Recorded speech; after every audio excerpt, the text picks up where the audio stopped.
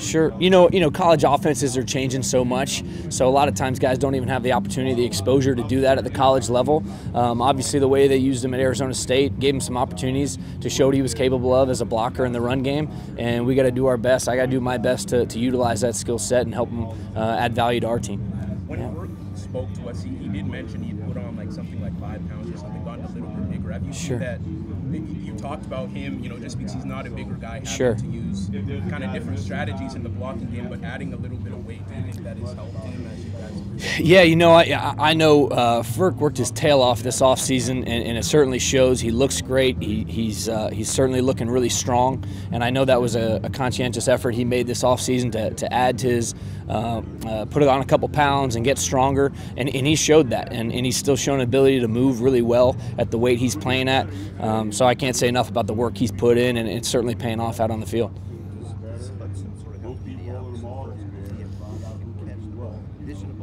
Sure.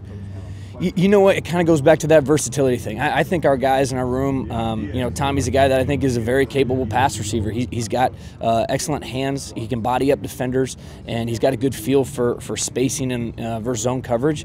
So certainly we're trying to improve every aspect, whether that's some guys in the pass game or the run game. But I think Tommy's a pretty balanced player, and I'm excited to excited to see what he can do this preseason. Yeah. Thank you. Awesome. Thanks, guys. How would you say the tight ends room has been this offseason? You know what? I love our room. I love the guys in our room. We got a great mix of young guys and veteran guys, and they're all eager to learn.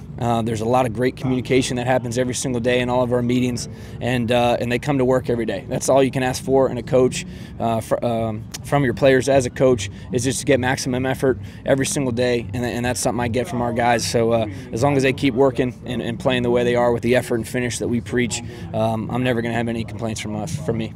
How have your veterans helped the rookies grow and build that foundation? Sure. Guys like Jeff Swaim and Luke Steckel, they've been invaluable. Guys that have done it before. They've seen every look a defense can throw at them, and they've been they've taken very instrumental in a leadership role with the younger guys. The communication in the room and out on the field is great, and I'm really fortunate to have 2 guys like that in our room that have done this and have established great careers in this league, and they can pass down some of their knowledge to the younger guys we have in the room.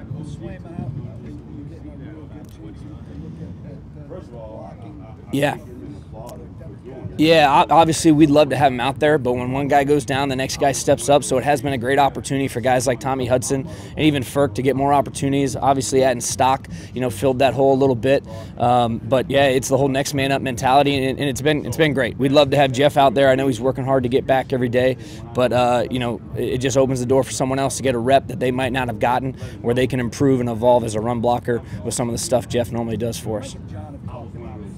Yep. Dugout safeties and he's picked up blitzing. Sure. Occasionally that he's dealt with Sure. defensive end or outside. Yep. He's not going to turn into a guy that's blocking defensive ends and Yep. outside linebacker all the time. Right? Sure. Might increase some. Sure, he's just a guy that's got to play to his skill set. So he's got great quickness, and he actually has, because he gets pigeonholed as this receiving tight end, I think his upper body strength gets overlooked.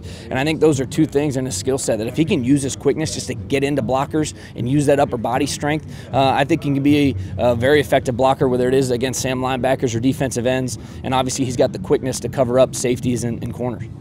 Is it a challenge for you guys with that spot to not be a flashing light as to what's happening against that?